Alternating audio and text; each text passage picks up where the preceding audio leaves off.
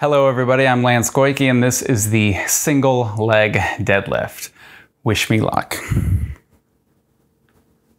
So I'm right here, I'm gonna kind of RDL, try to not lose my balance. I'm gonna RDL until my hands are about at my knee level, and then I can kind of bend my knee a little bit more until my hands get to the weights.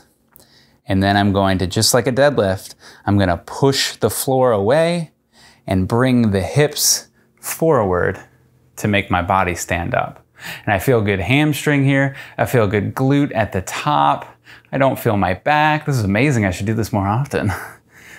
Come back down. Same idea, just reversing the pattern. Cool. So single leg deadlift is difficult because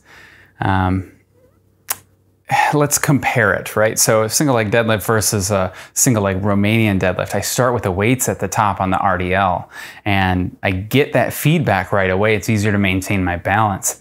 I have to get into a position without feedback. See, it's hard for me at least. Without feedback. And then I need to find the right tension to initiate my push off the ground, right? Cool.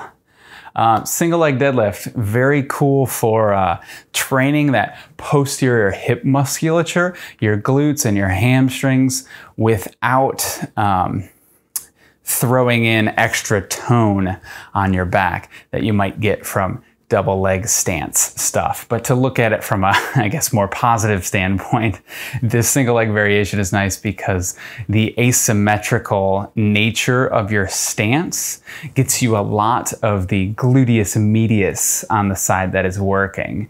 And that's important for coming over into walking and for stabilizing your hips and for optimizing your mobility.